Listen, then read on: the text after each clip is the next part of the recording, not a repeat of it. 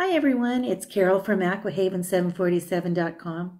In today's video, I'm going to share with you how I put together my emergency binder, otherwise known as a grab-and-go binder, in case I have to leave my home in a hurry. And if you are interested in making one for yourself, I also have free printables available for you. I will put the link down below. So let's get going.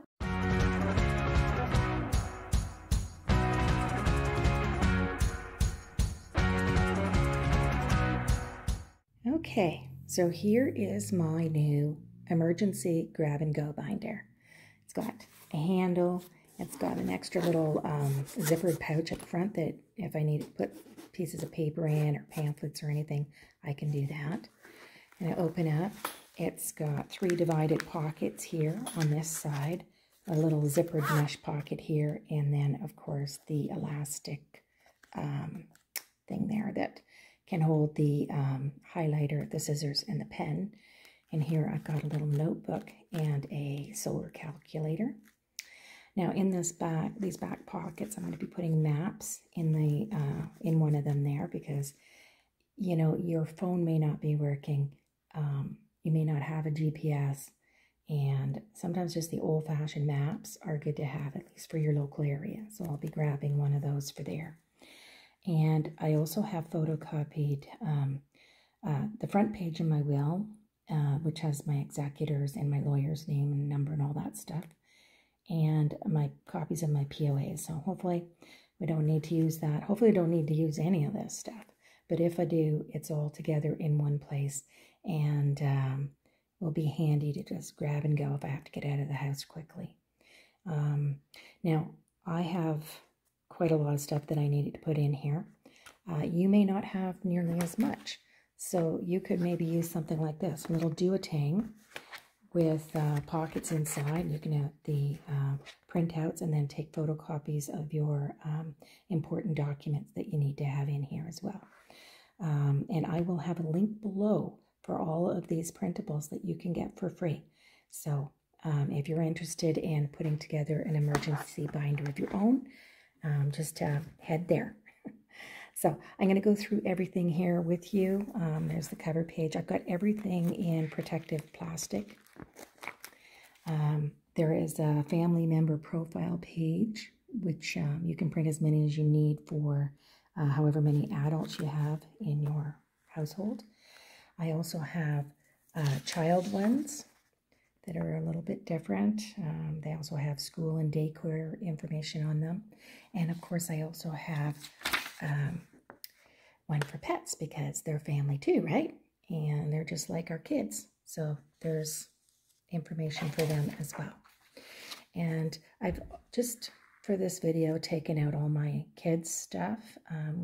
They are color-coded with the tabs, so I got photocopies of their birth certificates and things like that.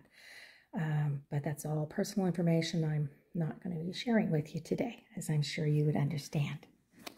So emergency number page, you can write in your local police and fire and all that kind of stuff.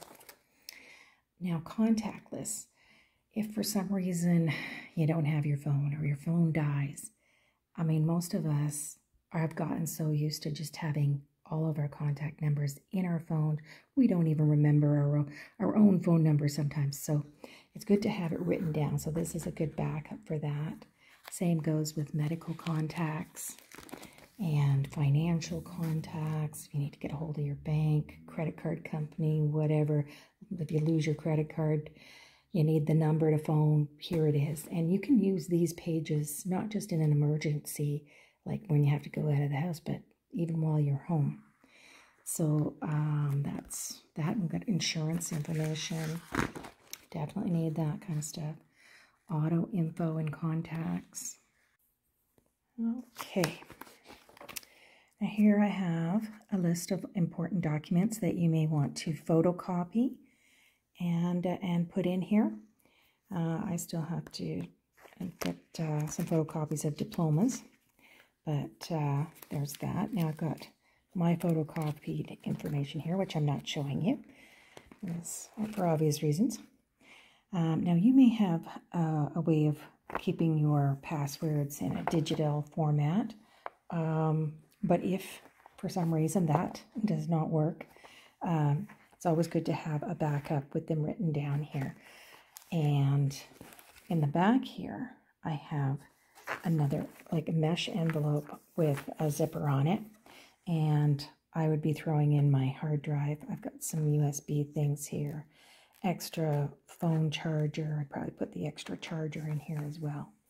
Now, the other thing to remember about these emergency binders, you do not want them to be obvious to someone if they were to break into your house. So I would probably put them in a place that would not be, you know, accessible to a thief coming into your house. Maybe, I don't know, maybe hide it in a closet or a drawer, somewhere that you would need to know where it is so you can just grab it when you need to go.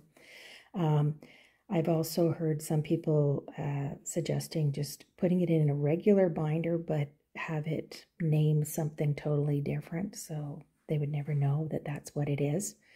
The smaller format here would be easier to put in your 72-hour kit, which I'm also working on. So that will be in another video, hopefully not too long, because this is emergency preparedness week coming up here in Canada, and I am working on it. Well, that's it for my emergency binder. Thank you for watching. I hope you got some good tips. And if you're interested in making your own, I have the free downloadable printables. I'll put the link down below for you. And you can head on over to the website to get more details if you're interested. So anyway, give me a thumbs up, comment, subscribe if you haven't already, and I'll see you in the next one.